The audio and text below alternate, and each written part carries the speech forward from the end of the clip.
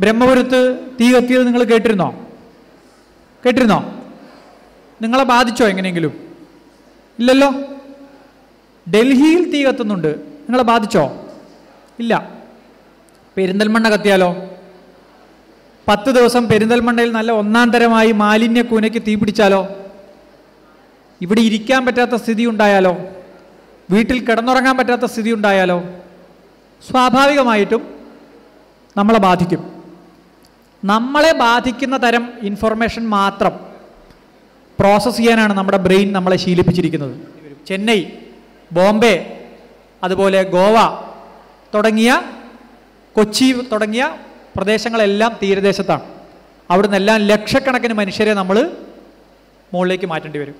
ലക്ഷദ്വീപ് പോലെയുള്ള സ്ഥലങ്ങൾ മുങ്ങിപ്പോവും. ആൻഡമാൻ നിക്കോബാർ ദ്വീപുകൾ മുങ്ങിപ്പോവും. അവിടെയുള്ള മനുഷ്യർ എവിടെ പോയി ജീവിക്കും?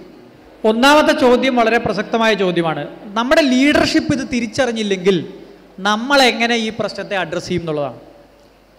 ഇത് സത്യത്തിൽ ചോദിക്കാൻ അർഹതയുള്ളത് യൂത്തിന് മാത്രമാണ്. കാരണം നിങ്ങളുടെ പ്രായത്തിൽ ഞാൻ ആത്മാർത്ഥമായി വിശ്വസിച്ചുകൊണ്ടിരുന്നത് നമ്മുടെ രാജ്യത്തുള്ള പ്രധാനമന്ത്രി മുതൽ ഇങ്ങ് താഴെയുള്ള വാർഡ് മെമ്പർ വരെയുള്ള ആളുകളുണ്ട്, നമ്മളെ ജനപ്രതിനിധികൾ അല്ലേ. പാർലമെൻറ്റുണ്ട്, നിയമനിർമ്മാണ സഭകളുണ്ട്, കോടതികളുണ്ട്, ഇങ്ങനെ ഒരുപാട് സംവിധാനങ്ങളുണ്ട്. ഇവരൊക്കെ കൂടി ഇത്തരം പ്രശ്നങ്ങൾ നേരത്തെ പഠിച്ച് മനസ്സിലാക്കി ഇതിനൊക്കെ പരിഹരിച്ച് മുമ്പോട്ട് പോകുമെന്നാണ്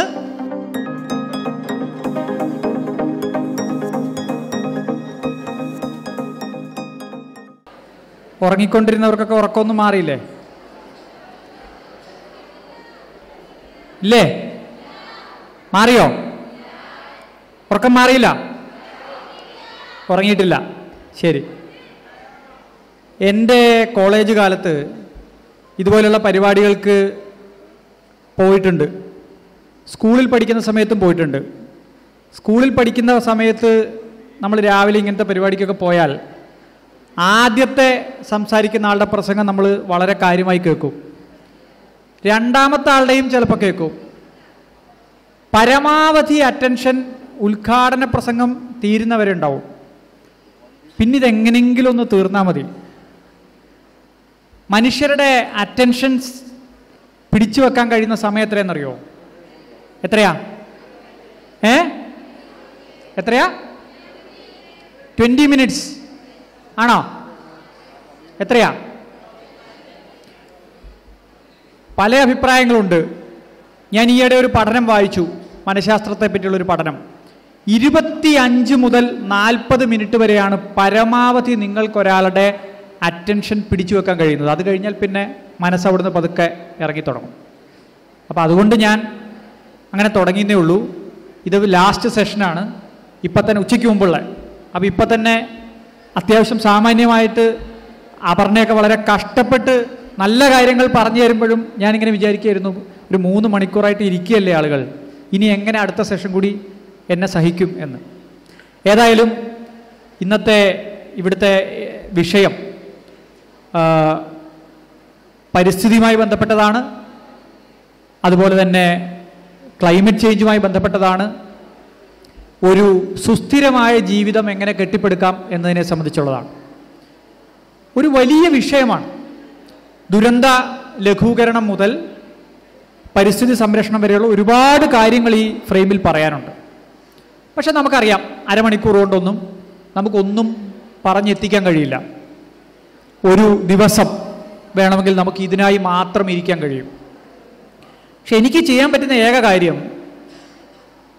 ഈ വിഷയം നാളെ നിങ്ങൾ എവിടെയെങ്കിലും കേട്ടാൽ ഇന്നലെ വരെ കേട്ടതുപോലെ അല്ലാതെ ഇത് നിങ്ങളുമായി ബന്ധമുള്ള ഏതെങ്കിലും ഒരു വിഷയമാണെന്ന് നിങ്ങളെ കൊണ്ട് തോന്നിപ്പിക്കുക എന്നത് മാത്രമാണ്. നിങ്ങൾ ഒരുപാട് കാര്യങ്ങൾ എല്ലാ ദിവസവും കാണുന്നും കേൾക്കുന്നുണ്ട്. പത്രം, TV, മറ്റ് സ്കൂൾ, കോളേജ്, മറ്റ് ആളുകൾ, പല വിഷയങ്ങളും നമ്മുടെ തലയ്ക്ക് മുകളിലൂടെ പോകും. ബ്രഹ്മപുരത്ത് തീ കത്തിയത് നിങ്ങൾ കേട്ടിരുന്നോ? കേട്ടിരുന്നോ? നിങ്ങളെ ബാധിച്ചോ എങ്ങനെയെങ്കിലും? ഇല്ലല്ലോ. ഡൽഹിയിൽ തീ കത്തുന്നുണ്ട്, നിങ്ങളെ ബാധിച്ചോ? ഇല്ല. പെരിന്തൽമണ്ണ കത്തിയാലോ? 10 ദിവസം പെരിന്തൽമണ്ണയിൽ നല്ല ഒന്നാം തരമായി മാലിന്യ കൂനയ്ക്ക് തീ പിടിച്ചാലോ? ഇവിടെ ഇരിക്കാൻ പറ്റാത്ത സ്ഥിതി ഉണ്ടായാലോ? വീട്ടിൽ കിടന്നുറങ്ങാൻ പറ്റാത്ത സ്ഥിതി ഉണ്ടായാലോ? സ്വാഭാവികമായിട്ടും നമ്മളെ ബാധിക്കും. നമ്മളെ ബാധിക്കുന്ന തരം ഇൻഫർമേഷൻ മാത്രം പ്രോസസ്സ് ചെയ്യാനാണ് നമ്മുടെ ബ്രെയിൻ നമ്മളെ ശീലിപ്പിച്ചിരിക്കുന്നത്. നമ്മുടെ ബ്രെയിൻ 40 ലക്ഷം വർഷത്തെ ഈ ശരീരം, മനുഷ്യ ശരീരം ഉണ്ടായതിൻ്റെ ട്രെയിനിങ്ങിൻ്റെ ഭാഗമായി ഉണ്ടാക്കിയെടുത്തൊരു സംഗതിയാണ്. മനുഷ്യരുടെ നാഗരികത, നമ്മളൊക്കെ ഇരുന്ന് വസ്ത്രം ധരിച്ചാണ് ഇവിടെ ഇരിക്കുന്നത്. കൃഷി തുടങ്ങി, നാഗരികത തുടങ്ങി, നമ്മളൊക്കെ ഒരു ടൗൺഷിപ്പൊക്കെ ഡെവലപ്പ് ചെയ്ത് ജീവിക്കാൻ തുടങ്ങിയിട്ട് വളരെ കുറച്ച് കാലമേ ആയിട്ടുള്ളൂ. 8000 വർഷത്തിൽ താഴെ ആയിട്ടുള്ളൂ. പക്ഷെ നമ്മുടെ ബ്രെയിൻ ഇപ്പോഴും പ്രവർത്തിക്കുന്നത് ഒരു എവല്യൂഷൻ്റെ ബേസിലാണ്. നമ്മളെ ബാധിക്കുന്ന കാര്യം മാത്രമേ നമ്മുടെ ബ്രെയിൻ പ്രോസസ്സ് ചെയ്യുകയുള്ളൂ. ക്ലൈമറ്റ് ചേഞ്ച് ഇപ്പം നമ്മളെ ബാധിച്ചു തുടങ്ങിയിരിക്കുന്നു. ലോകത്തെമ്പാടുമുള്ള മനുഷ്യർ കാലാവസ്ഥാ വ്യതിയാനം ഒരു ഗുരുതരമായ പ്രശ്നമാണ് എന്ന് തിരിച്ചറിയാൻ തുടങ്ങിയിരിക്കുന്നു. Just started. എന്താ ഇതുണ്ടാക്കുന്ന പ്രശ്നം? നിങ്ങൾ കേട്ടിട്ടില്ലേ അല്ലേ? ക്ലൈമറ്റ് ചേഞ്ചൊക്കെ കേട്ടിട്ടില്ലേ? ഉണ്ട്. ഗ്ലോബൽ വാർമിങ്ങിനെ പറ്റി കേൾക്കാത്ത മലയാളികൾ ഉണ്ടാവില്ല ഒരു പക്ഷേ ഇത് നമ്മളെ നേരിൽ ബാധിക്കുന്ന ഒരു കാര്യമാണ് എന്ന് നമ്മൾ മനസ്സിലാക്കുമ്പോൾ ചിലപ്പോൾ ഒരല്പം വൈകും. അത് മനസ്സിലാക്കി വരുമ്പോഴേക്കും ആക്ട് ചെയ്യേണ്ട സംഗതി കുറച്ച് വൈകിയിട്ടുണ്ടാവും. അപ്പം നമ്മൾ നേരത്തെ ആക്ട് ചെയ്താൽ മാത്രം നമുക്ക് നിലനിൽക്കാൻ കഴിയുന്ന ഒരു പുതിയ പ്രശ്നമാണ് മനുഷ്യർ അഭിമുഖീകരിക്കുന്നത്. അതിൻ്റെ സയൻസ് ഞാൻ വിശദീകരിക്കേണ്ട കാര്യമില്ല, നിങ്ങൾക്ക് പലർക്കും അറിയാം. ഭൂമി ഒരു കൃത്യമായിട്ടുള്ള കവചങ്ങളിലൂടെ പ്രൊട്ടക്റ്റഡ് ആണ്. ഓസോൺ ഉൾപ്പെടെയുള്ള ഒരുപാട് ലെയറുകൾ ഭൂമിയിൽ പലതരത്തിലുള്ള വികിരണങ്ങളിൽ നിന്നും ഭൂമിയുടെ അറ്റ്മോസ്ഫിയറിനെ പ്രൊട്ടക്റ്റ് ചെയ്യുന്നുണ്ട്. പലതരത്തിലുള്ള മനുഷ്യരുടെ ഇടപെടൽ മൂലം അതിന് പ്രശ്നങ്ങൾ ഉണ്ടാവുന്നുണ്ട്. ഏതാണ്ട് 1980-കളിൽ തന്നെ സയൻസ് ഇത് തിരിച്ചറിഞ്ഞിട്ടുണ്ട്. അങ്ങനെയാണ് നമ്മൾ എന്തുകൊണ്ടാണ് അറ്റ്മോസ്ഫിയറിക് ടെമ്പറേച്ചർ കണ്ടമാനമായി കൂടുന്നത് എന്ന് ശാസ്ത്രലോകം അന്വേഷിക്കുന്നത്. മുമ്പും ഭൂമിയിൽ എത്ര കാലമായി ഭൂമി ഉണ്ടായിട്ട്? ഭൂമി ഉണ്ടായിട്ട് എത്ര കാലമായി അറിയാമോ? ഭൂമിയിൽ ജീവൻ ഉണ്ടായിട്ട് എത്ര കാലമായി അറിയാമോ? ഇല്ല. മനുഷ്യരുണ്ടായിട്ട് എത്ര കാലമായി? മനുഷ്യരുണ്ടായിട്ട് എത്ര കാലമായി? ആരും, ഒരാൾ പോലും ഗസ് പോലും ഇല്ല. ഉണ്ടോ? കോൺഫിഡൻസ് ഇല്ല പറയുന്നതിന്. ഇല്ല. കൃഷി തുടങ്ങിയിട്ട് എത്ര കാലമായി? കൃഷി ആരംഭിച്ചിട്ട് എത്ര കാലമായി? മനുഷ്യർ ഒരു സ്ഥലത്ത് താമസിക്കാൻ തുടങ്ങിയിട്ട്, കൃഷി തുടങ്ങിയിട്ട് എത്ര കാലമായി? ഇല്ല. അങ്ങനെ ആലോചിച്ചിട്ടുണ്ടോ ഇതിനു മുമ്പ്? ഇല്ല. തുണി ഉടുക്കാൻ തുടങ്ങിയിട്ട് എത്ര കാലമായി?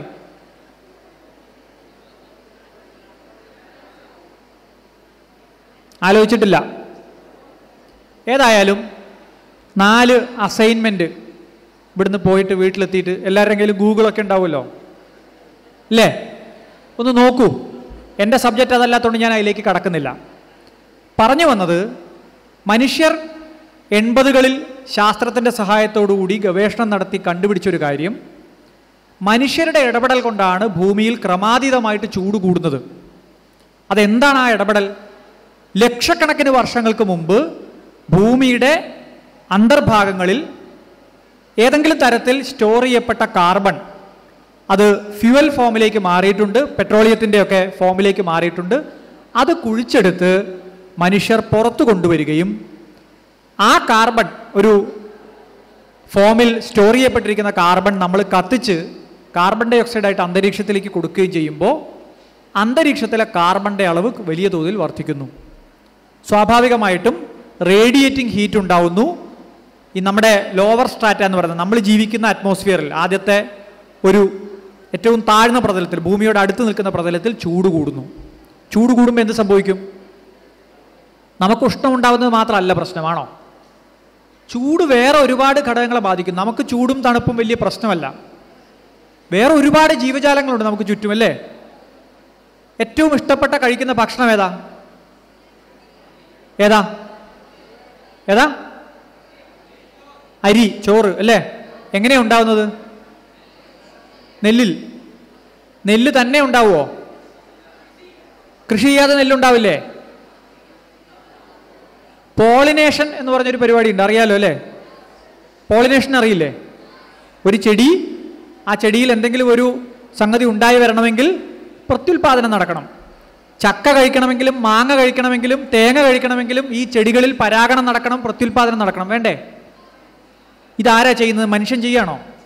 രാവിലെ മൈക്രോസ്കോപ്പൊക്കെ എടുത്ത് പോയി ഓരോ ചെടിയിലും പരാഗണം നടത്തേണ്ട സാധനങ്ങൾ എടുത്ത് അടുത്ത ചെടിയുടെ, അങ്ങനെയാണോ? ആരാ ഇത് ചെയ്യുന്നത്? ആരാ ചെയ്യുന്നത്? ചെറിയ ഇൻസെക്ട്സ്, കാറ്റ് അല്ലേ, ചെറിയ ബീസ് അല്ലേ, ഒരുപാട് സൂക്ഷ്മജീവികൾ, ഇൻസെക്ട്സ്, അവരാണ് ഈ നാട്ടിലുള്ള മുഴുവൻ ചെടികളും, നിങ്ങൾ കഴിക്കുന്ന ഭക്ഷണവും പഴവും മറ്റുമായിട്ടുള്ള നമ്മൾ ആശ്രയിക്കുന്ന എല്ലാ സംഗതിയും ഉണ്ടാക്കി തരുന്നത് അവരാണ്. ഇതിലേതെങ്കിലും ഒരു ഇൻസെക്റ്റ് ഇല്ലാതാവുന്നു എന്ന് വിചാരിക്കുക. അപ്പം ചക്ക ഉണ്ടാക്കാൻ നമ്മളെ സഹായിക്കുന്ന, പ്ലാവിൻ്റെ പരാഗണം നടത്താൻ സഹായിക്കുന്ന ഒരു ജീവി ഇല്ലാതാവുന്നു എന്ന് വിചാരിക്കുക. എന്ത് സംഭവിക്കും?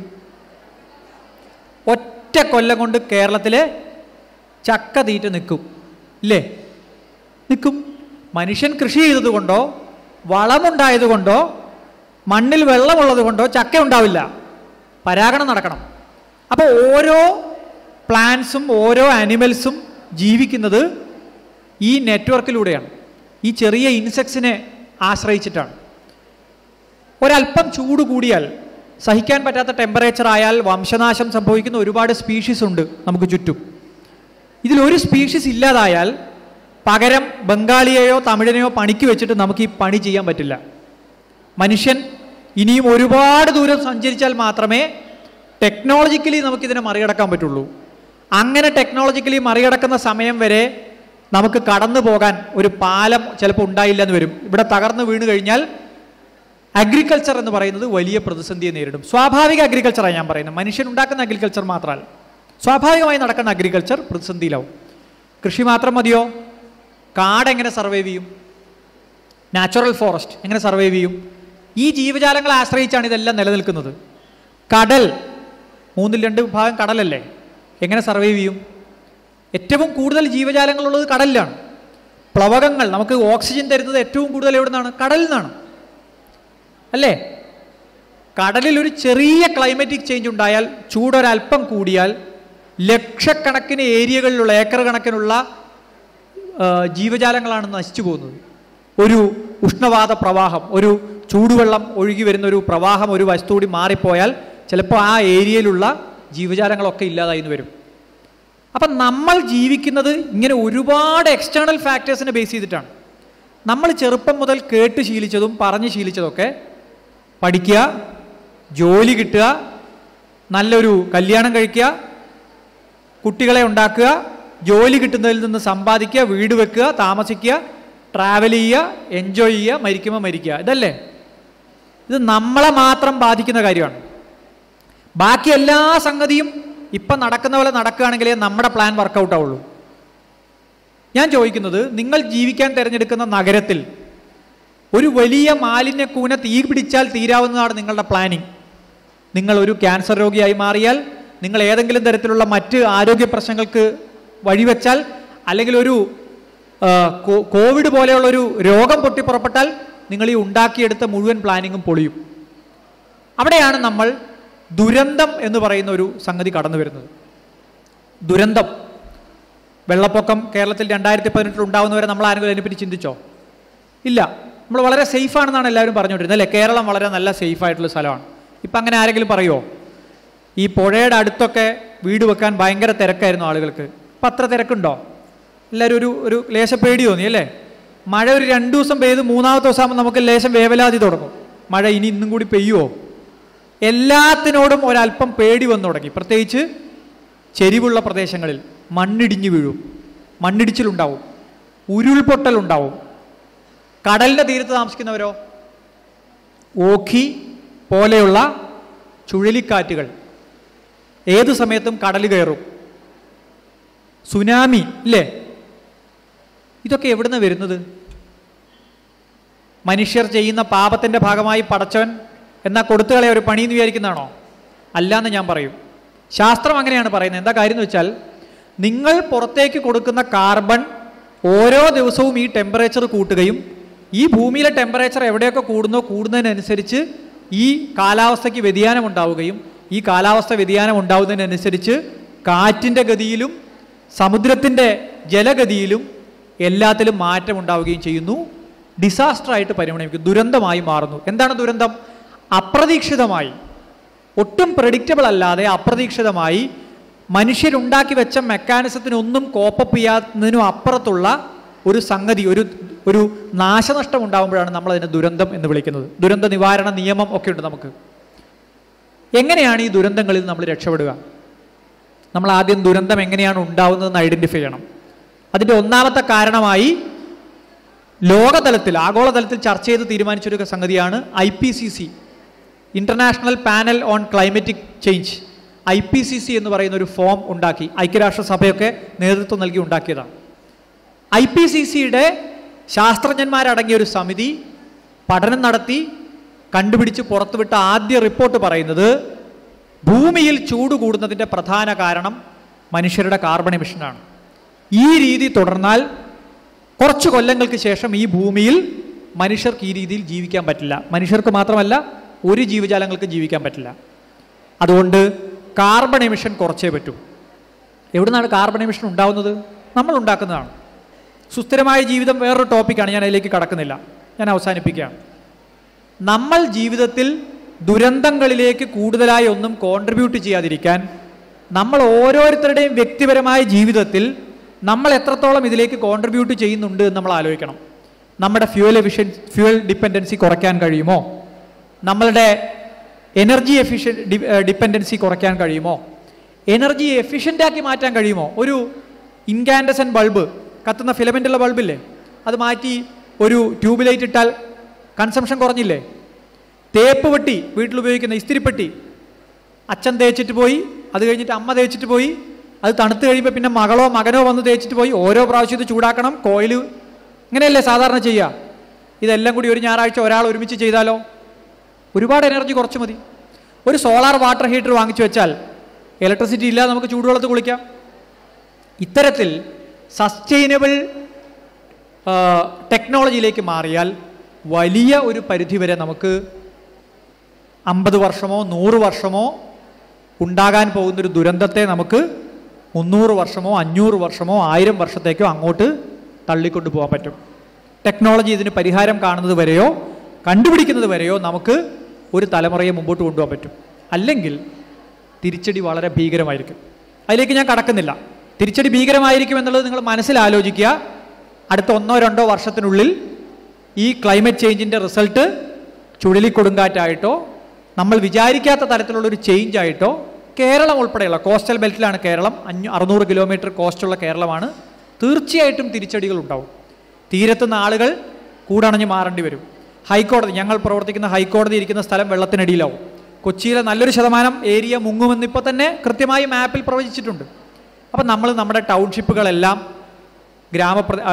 തീരദേശത്ത് നിന്ന് മാറ്റേണ്ടി വരും. ചെന്നൈ, ബോംബെ, അതുപോലെ ഗോവ തുടങ്ങിയ, കൊച്ചി തുടങ്ങിയ പ്രദേശങ്ങളെല്ലാം തീരദേശത്താണ്. അവിടെ നിന്നെല്ലാം ലക്ഷക്കണക്കിന് മനുഷ്യരെ നമ്മൾ മുകളിലേക്ക് മാറ്റേണ്ടി വരും. ലക്ഷദ്വീപ് പോലെയുള്ള സ്ഥലങ്ങൾ മുങ്ങിപ്പോവും. ആൻഡമാൻ നിക്കോബാർ ദ്വീപുകൾ മുങ്ങിപ്പോവും. അവിടെയുള്ള മനുഷ്യർ എവിടെ പോയി ജീവിക്കും? നമ്മുടെ ആരെങ്കിലും ഉണ്ടെങ്കിൽ നമുക്ക് അതിൻ്റെ വേദന മനസ്സിലാവും. അപ്പോൾ അവരോട് നമുക്ക് ചെയ്യാവുന്ന കാര്യം നമ്മളുടെ ജീവിതശൈലി കുറച്ചുകൂടി പരിസ്ഥിതി സൗഹാർദ്ദപരമായി മാറ്റിയെടുക്കുക എന്നുള്ളതാണ്. ഞാൻ ക്വസ്റ്റ്യൻസിന് കുറച്ചുകൂടി സമയം തരേണ്ടതായിരുന്നു, എനിക്ക് തോന്നുന്നു എൻ്റെ സമയം കഴിഞ്ഞു. യെസ്. അപ്പോൾ വേസ്റ്റ് മാനേജ്മെൻറ്റിനെ കുറിച്ച് സാറ് പറഞ്ഞു. ഇപ്പോൾ നമുക്കൊരു ഡിസിപ്ലിൻ വേണമെന്നുണ്ടെങ്കിൽ ഭരണരംഗത്തുള്ളവർ അതിനെ നല്ല രീതിയിൽ മുന്നോട്ട് വരണം, ഒരു സംഭവം കൊണ്ടുവരണം. ഇപ്പോൾ വേസ്റ്റ് ടൈപ്പായിട്ട് ചെയ്യേണ്ട രീതികളൊക്കെ ഉണ്ടല്ലോ. അപ്പോൾ നമ്മളിവിടെ അത് കാണാൻ കഴിയുമോ എന്നുള്ളത് ഒരു ചോദ്യമാണ്. ഇപ്പോൾ വിദേശ രാജ്യത്തൊക്കെ പോയവരെ ഒരുപാട് കാണാൻ കഴിയും. അത് വലിയൊരു കാര്യമല്ലേ? നമുക്ക് ആ ഒരു ഡിസിപ്ലിൻ ഇപ്പോഴും ഇല്ല. അൺനെസസറി ആയിട്ട് നമ്മൾ യൂസ് ചെയ്തിട്ട് അത് വലിച്ചെറിയും. അപ്പോൾ അതിൻ്റെ പ്രത്യാഘാതങ്ങളെ കുറിച്ചിട്ടും പിന്നെ രണ്ടാമതായിട്ട് എനിക്ക് ചോദിക്കാനുള്ളത്, ഇപ്പോൾ വിഴിഞ്ഞം പദ്ധതി വന്നു കഴിഞ്ഞാൽ കേരളത്തിനെ എത്രത്തോളം അത് ബാധിക്കും എന്നുള്ളത്. ഇതിപ്പോൾ ഇവിടെ എത്ര പേർക്ക് അത് അറിയുമെന്ന് എനിക്കറിയില്ല. നമുക്ക് എത്രത്തോളം ഗ്രാനൈറ്റ് വേണം, അത് നമ്മളെ വെസ്റ്റേൺ ഗേർഡ്സിൽ നിന്ന് എടുക്കും വേണം. അപ്പോൾ അതിനെക്കുറിച്ചിട്ട് ഒന്നാമത്തെ ചോദ്യം വളരെ പ്രസക്തമായ ചോദ്യമാണ്. നമ്മുടെ ലീഡർഷിപ്പ് ഇത് തിരിച്ചറിഞ്ഞില്ലെങ്കിൽ നമ്മളെങ്ങനെ ഈ പ്രശ്നത്തെ അഡ്രസ്സ് ചെയ്യും എന്നുള്ളതാണ്. ഇത് സത്യത്തിൽ ചോദിക്കാൻ അർഹതയുള്ളത് യൂത്തിന് മാത്രമാണ്. കാരണം നിങ്ങളുടെ പ്രായത്തിൽ ഞാൻ ആത്മാർത്ഥമായി വിശ്വസിച്ചുകൊണ്ടിരുന്നത് നമ്മുടെ രാജ്യത്തുള്ള പ്രധാനമന്ത്രി മുതൽ ഇങ്ങ് താഴെയുള്ള വാർഡ് മെമ്പർ വരെയുള്ള ആളുകളുണ്ട്, നമ്മളെ ജനപ്രതിനിധികൾ അല്ലേ. പാർലമെൻറ്റുണ്ട്, നിയമനിർമ്മാണ സഭകളുണ്ട്, കോടതികളുണ്ട്, ഇങ്ങനെ ഒരുപാട് സംവിധാനങ്ങളുണ്ട്. ഇവരൊക്കെ കൂടി ഇത്തരം പ്രശ്നങ്ങൾ നേരത്തെ പഠിച്ച് മനസ്സിലാക്കി ഇതിനൊക്കെ പരിഹരിച്ച് മുമ്പോട്ട് പോകുമെന്നാണ് അങ്ങനെ ഒരു തെറ്റിദ്ധാരണ എനിക്കും ഉണ്ടായിരുന്നു. എനിക്ക് മാത്രമല്ല, എൻ്റെ പ്രായത്തിൽ എല്ലാവർക്കും ഉണ്ടായിരുന്നു. ഈ ലോകരാഷ്ട്രങ്ങളെ നയിക്കുന്ന, അമേരിക്കയെ നയിക്കുന്ന അമേരിക്കൻ പ്രസിഡന്റുമാരായാലും പ്രധാനപ്പെട്ട രാജ്യത്തലവന്മാരായാലും അവരൊക്കെ ഇത് കണ്ട് തിരിച്ചറിഞ്ഞ് അവരൊക്കെ ചേഞ്ച് ഉണ്ടാക്കുമെന്നാണ് നമ്മൾ വിചാരിച്ചിരുന്നത്. അതൊരു പൊട്ടത്തരമാണ്. അങ്ങനെയൊന്നുമില്ല. ഇവരാരും ഭാവി തലമുറയെപ്പറ്റിയോ അവരുടെ സുസ്ഥിരതയെപ്പറ്റിയോ കൂലങ്കഷമായി ആലോചിച്ച് അതിനു വേണ്ട ശ്രമകരമായ ദൗത്യങ്ങൾ നിർവഹിക്കുന്നില്ല എന്ന് ഞാനല്ല പറഞ്ഞത്. അങ്ങനെ ഞാനൊരു കുറ്റം പറഞ്ഞതല്ല. ഐക്യരാഷ്ട്രസഭ ഇതിനെപ്പറ്റി ഒരു യോഗം അന്താരാഷ്ട്ര തലത്തിലുള്ള നമ്മുടെ നരേന്ദ്രമോദി ഉൾപ്പെടെ പ്രധാനമന്ത്രി ഉൾപ്പെടെയുള്ള ആളുകൾ പങ്കെടുത്തുകൊണ്ടുള്ള ഒരു വലിയ മീറ്റിംഗ് നടത്തി. പാരീസ് ഉച്ചകോടി നിങ്ങൾ ഓർക്കുന്നുണ്ടാവും അല്ലേ? 2015 പാരീസ് ഉച്ചകോടി നടത്തി. നമ്മളെന്താ പറഞ്ഞത്? എല്ലാ രാജ്യങ്ങളും കൂടെ ചേർന്ന് 2 ഡിഗ്രി സെൽഷ്യസിലേക്ക് നമ്മുടെ കാർബൺ എമിഷൻ കുറയ്ക്കുക, അല്ലെങ്കിൽ അതിൻ്റെ ചൂട് കൂടുന്നത് 2 ഡിഗ്രിയിൽ താഴെയായിട്ട് നിലനിർത്തുക. എന്നിട്ട് അമേരിക്ക ചെയ്തോ? ഏറ്റവും കൂടുതൽ ആരാ പുറത്തുവിടുന്നത്? അമേരിക്കയാണ്. അമേരിക്ക ചെയ്യാൻ തയ്യാറല്ല. ചൈന ചെയ്തോ? ചൈന ചെയ്യാൻ തയ്യാറല്ല. ഇന്ത്യ എന്താ പറയുന്നത്? പ്രധാനപ്പെട്ട ആളുകൾ അത് ചെയ്യട്ടെ, എന്നിട്ട് ഞങ്ങൾ ചെയ്യാം. നമ്മളങ്ങനെ പറയാറില്ലേ? ഏട്ടനോട് പറ, ഏട്ടൻ ആദ്യം ചെയ്യട്ടെ എന്നിട്ട് ഞാൻ ചെയ്യാം, അല്ലെ ചേച്ചി ചെയ്യട്ടെ എന്നിട്ട് ഞാൻ ചെയ്യാമെന്ന് പറയാം. ഇതുപോലെയാണ് എല്ലാവരും മുകളിലേക്ക് നോക്കിയിട്ട് പറയണം, അമേരിക്ക ചെയ്യട്ടെ, ബ്രിട്ടൻ ചെയ്യട്ടെ, ചൈന ചെയ്യട്ടെ. പ്രധാനപ്പെട്ട കാർബൺ എമിഷൻ നടത്തുന്ന ആരും ഇത് ചെയ്യുന്നില്ല. എന്താണ് പരിഹാരം? പരിഹാരം ഗ്രറ്റയെ പോലുള്ള ആളുകൾ. ഗ്രറ്റയെ കേട്ടിട്ടുള്ളൂ നിങ്ങൾ ഇല്ലേ?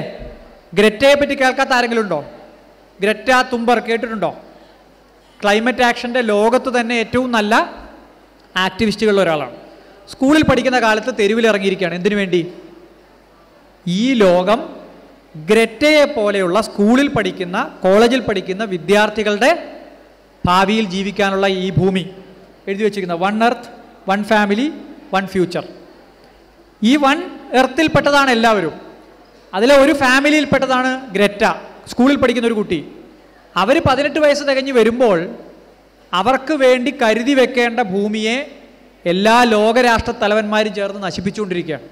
അപ്പോൾ സ്കൂൾ കുട്ടികൾ തെരുവിലിറങ്ങിയിട്ട് പറഞ്ഞു, ഞങ്ങളുടെ ഭൂമിയാണിത്, നിങ്ങൾ ഇവിടുത്തെ വാടകക്കാർ മാത്രമാണ്. നിങ്ങൾ ഇന്നിപ്പോൾ ഈ വാടക കെട്ടിടത്തിൽ താമസിക്കുന്നു, നാളെ നിങ്ങൾ മാറിക്കഴിഞ്ഞാൽ ഞങ്ങൾക്കുള്ളതാണ് ഈ വീട്, നിങ്ങൾക്കിത് നശിപ്പിക്കാനുള്ള അവകാശമില്ല. അതുകൊണ്ട് ക്ലൈമറ്റിക് ലീഡർഷിപ്പ് എന്ന് പറയുന്നൊരു സംഗതി, കാലാവസ്ഥ നേതൃത്വം ആരേറ്റെടുത്തു? കുട്ടികൾ ഏറ്റെടുത്തു. അവരാണ് ഗ്രറ്റ തുംബർഗിനെ പോലുള്ള ക്ലൈമറ്റിക് ആക്ടിവിസ്റ്റുകൾ നമ്മുടെ രാഷ്ട്രത്തലവന്മാരോട് ചോദിക്കുകയാണ്, നിങ്ങൾക്കിത് നശിപ്പിക്കാൻ എന്താണ് അധികാരം? ആ ചോദ്യത്തിൽ നിന്നാണ് സത്യത്തിൽ ഭരണാധികാരികൾക്ക് പ്രഷർ ഉണ്ടാവുന്നതും ആ പ്രഷർ ഉണ്ടായാൽ മാത്രമാണ് അവരിതിന് പരിഹാരം കണ്ടെത്താൻ ശ്രമിക്കുന്നത്. ഇപ്പോൾ മാലിന്യത്തിൻ്റെ ഉദാഹരണം പറഞ്ഞു, ഞാനത് വിശദമാക്കാൻ എനിക്കിവിടെ സമയമില്ല. മാലിന്യം എവിടെങ്കിലും കൊണ്ടുപോയി ഡംപ് ചെയ്യലായിരുന്നു കൊച്ചിക്കാർക്ക് വേണ്ടത്. കൊച്ചിക്കാർ ഡംപ് ചെയ്തുകൊണ്ടിരുന്നു, കോർപ്പറേഷൻ വളരെ ഭംഗിയായിട്ട് അത് കൊണ്ടുപോയിട്ട് ഒരു സ്ഥലത്ത് കൂട്ടിയിട്ടു. ഇന്നിപ്പോൾ ദേശീയ ഹരിത ട്രിബ്യൂണൽ 100 കോടി രൂപ കൊച്ചിൻ കോർപ്പറേഷന് ഫൈൻ അടിച്ചിട്ടുണ്ട്. ഈ 100 കോടി രൂപ ആര് കൊടുക്കണം? കൊച്ചിയിലാകെയുള്ളത് 5 ലക്ഷം ജനങ്ങളാണ്, ഞാൻ ഉൾപ്പെടെ. 100 കോടി രൂപയാണ് ഇപ്പോൾ ഫൈൻ. അടുത്ത ഫൈൻ വരാൻ പോകുന്നു. ഈ 100 കോടി നിങ്ങൾ 5 ലക്ഷം ആളുകൾ ഡിവൈഡ് ചെയ്താൽ എൻ്റെ ഷെയർ എത്രയാ കൊടുക്കണ്ടേ? എൻ്റെ നികുതി കൂടൂല്ലേ? പെട്രോളിനും ഡീസലിനും കൊടുക്കുന്നത് കൂടാതെ കോർപ്പറേഷൻ പ്ലാസ്റ്റിക് നികുതി എന്ന് പറഞ്ഞിട്ട് വീണ്ടും മേടിക്കില്ലേ? അപ്പോൾ ആരാ ശരിക്കും ഇതിനു വേണ്ടി ഫൈറ്റ് ചെയ്യേണ്ടത്? മേയർക്ക് കൂടുതൽ എന്തെങ്കിലും നികുതി കൊടുക്കണോ? മെമ്പർമാർക്കോ കൗൺസിലർമാർക്കോ MLA മാർക്കോ വേറെ എന്തെങ്കിലും കൂടുതൽ നികുതി കൊടുക്കണോ? MLA ആയാലും MP ആയാലും അവർ ജനപ്രതിനിധി ആയിരിക്കുന്നത് ജനങ്ങൾ പറയുന്നത് കേൾക്കാനാണ്. ജനങ്ങൾക്ക് അങ്ങനെ ഒരു ഡിമാൻഡ് ഇല്ലെങ്കിലോ? നിങ്ങൾ MLA-യോടും മേയറോടും പറയാണ്, വേസ്റ്റ് തൽക്കാലം അവിടെ ഇട്ടാൽ മതി, കത്തുന്നത് കത്തിക്കോട്ടെ. മേയർക്ക് എന്താ? അപ്പം ഡിമാൻഡ് ഉണ്ടാവണം. ആരാ ഈ ഡിമാൻഡ് ഉണ്ടാക്കേണ്ടത്? ഈ 70 വയസ്സ് കഴിഞ്ഞ ആളുകളോ? ഈ രാജ്യത്തെ നയിക്കുന്ന 70 വയസ്സ് കഴിഞ്ഞ ആളുകളാണല്ലേ? 60 വയസ്സ് 70 വയസ്സ് കഴിഞ്ഞാൽ അവരിനി ഇത് മുഴുവൻ ആലോചിച്ച് പിടിച്ചുണ്ടാക്കിയിട്ട് നിങ്ങൾക്ക് വേണ്ടി ഇതൊക്കെ ചെയ്യുന്നതാണ് നിങ്ങൾ വിചാരിക്കുന്നത്? അവർക്ക് വേറെ എന്തൊക്കെ കാര്യങ്ങളുണ്ട് ആലോചിക്കാൻ? അപ്പം നമ്മുടെ ഉത്തരവാദിത്തമാണ്. ഞാൻ ലളിതമായിട്ട് പറയാം, അപ്പം നിങ്ങൾക്ക് മനസ്സിലാവും. വീട്ടിൽ അച്ഛനും അമ്മയുണ്ട്, ഉപ്പയും ഉമ്മയുണ്ട്. രണ്ടാളും നല്ലപോലെ മദ്യവെച്ചിട്ട് രാവിലെ മുതൽ കിടന്നുറങ്ങുന്ന ആളുകളാണ്. നിങ്ങൾ എന്ത് ചെയ്യും? എന്ത് ചെയ്യും? ബാക്കിയുണ്ടെങ്കിൽ നിങ്ങളും കൂടെ അടിച്ചിട്ട് അപ്പുറത്ത് മാറി കിടന്നുറങ്ങോ? അടുക്കളയിൽ കയറി രാവിലെ ചായ ഇടാന്ന് വിചാരിക്കോ? അനിയനോ അനിയത്തിയോ ഉണ്ടെങ്കിൽ വിശക്കുന്നുണ്ടെന്ന് പറഞ്ഞാൽ നിങ്ങൾ എന്ത് ചെയ്യും? എന്ത് ചെയ്യും? ഉണ്ടാക്കാൻ കഴിയുന്നുണ്ടാക്കും അല്ലേ? ദോശയാണെങ്കിൽ ദോശ അല്ലേ? അടുക്കളയിൽ കയറിയിട്ട് അനിയനും അനിയത്തിക്കും വിശക്കുന്നുണ്ടെങ്കിൽ എന്തെങ്കിലും മേടിച്ചു കൊടുക്കാമെന്ന് വിചാരിക്കും അല്ലേ? ഈ ഉത്തരവാദിത്വം ഇന്ത്യയിലെയും ലോകത്തെയും ചെറുപ്പക്കാർക്കും യുവാക്കൾക്കും ഉണ്ട്. അതെന്തുകൊണ്ടാണെന്ന് വെച്ച് കഴിഞ്ഞാൽ ഭരണാധികാരികൾ മോശക്കാരായതുകൊണ്ട് മാത്രമല്ല, മോശക്കാരല്ല എന്ന് തന്നെ വിചാരിക്കുക. 37 വയസ്സായി എനിക്ക്. ഞാൻ ചിന്തിക്കുന്നതിനേക്കാൾ ഇത് ആവശ്യമാണ് എന്ന് കരുതുന്നത് എൻ്റെ അനിയനോ അനിയത്തിയോ ആയിരിക്കും. ഡൽഹിയിലിരുന്ന് തീരുമാനിക്കുന്നത് പല തട്ടുകളിലൂടെ അരിച്ചരിച്ചരിച്ചരിച്ചരിച്ചരിച്ച് വന്ന് പെരിന്തൽമണ്ണ എത്തുമ്പോഴത്തേക്ക് 10% ഉണ്ടാവുള്ളൂ. രാജീവ് ഗാന്ധിയുടെ കാലത്ത് 92-ൽ പാർലമെന്റിൽ അവതരിപ്പിച്ച ഒരു ബില്ലിൽ പറയുന്നത് 1 രൂപ സർക്കാർ പൗരന് വേണ്ടി ചെലവാക്കുമ്പോൾ 9 പൈസയാണ് ആ പൗരൻ്റെ അടുത്തേക്ക് എത്തുന്നത് എന്നാണ്. അപ്പോൾ ഇത്തരത്തിൽ ഒരു വിഷൻ ഇല്ലാത്ത സർക്കാരിനോട് 80കളുടെ അവസാനവും 90കളുടെ ആദ്യത്തിലും സുപ്രീം കോടതി പറഞ്ഞു, പരിസ്ഥിതി സംരക്ഷണത്തെപ്പറ്റി സ്കൂളുകളിൽ പഠിപ്പിക്കണം. പരിസ്ഥിതി സംരക്ഷണത്തെപ്പറ്റി പഠിപ്പിച്ചാൽ മാത്രമേ, സ്കൂൾ നിലവാരത്തിൽ പഠിപ്പിച്ചാൽ മാത്രമേ അത് മനസ്സിലാവുള്ളൂ.